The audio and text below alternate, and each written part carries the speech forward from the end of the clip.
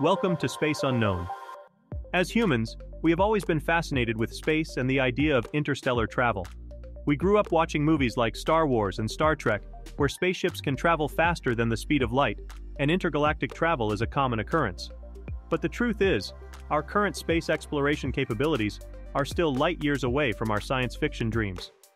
There are a few technological hurdles that separate us from our interstellar travel aspirations, including artificial gravity, transporters, and universal translators. But the one constant among all our visions of the future is the ability to travel very quickly through space, hopping between planets and solar systems in relatively small amounts of time, measured in hours or days, as opposed to years and centuries. Here in the reality of the 21st century, it still takes a few days just to get a heavy payload to our own moon, around 8 months to our neighboring planet Mars, and a multi-year journey to the outer planets like Jupiter and Saturn. This would make for a pretty boring science fiction series, but NASA has a plan to change all of that, and this one is rooted firmly in science fact.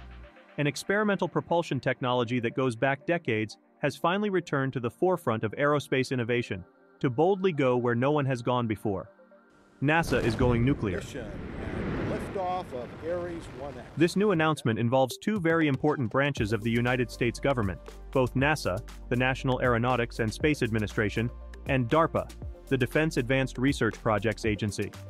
The two operations are set to perform a scientific fusion dance that will result in the first-ever human spacecraft to be powered by a nuclear thermal rocket engine. Now that might sound scary, but it's actually a pretty simple concept, and it is incredibly practical for spaceflight. We'll get into how this propulsion system works in a minute, but first, let's talk about why this is so important. The NASA-DARPA partnership has been named the Demonstration Rocket for Agile Cislunar Operations, DRACO, which has mercifully been shortened to DRACO. According to NASA Administrator Bill Nelson, the goal will be to develop and demonstrate advanced nuclear thermal propulsion technology as soon as 2027. With the help of this new technology, astronauts could journey to and from deep space faster than ever, a major capability to prepare for crewed missions to Mars.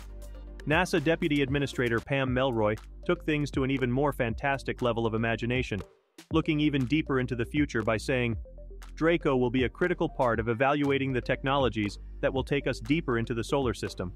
Our intent is to lead and develop a blueprint for human exploration and sustained presence throughout the solar system.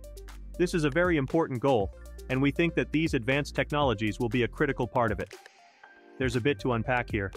DRACO is expected to come online in a relatively short time frame, less than 5 years from now.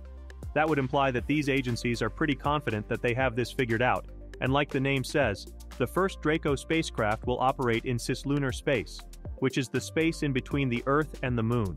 If this first demonstration is successful, then NASA wants to leverage nuclear thermal engines to send people all the way to Mars.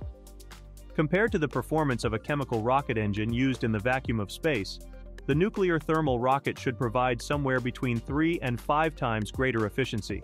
And that is going to translate to a spaceship that can travel faster, carry more payload, travel further distances, and maneuver through space much more quickly and easily than any vehicle we've used to date.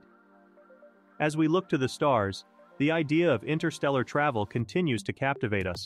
And with the announcement of the NASA-DARPA partnership and the development of the demonstration rocket for Agile Cislunar Operations, DRACO, it seems like we're one step closer to realizing our space exploration dreams.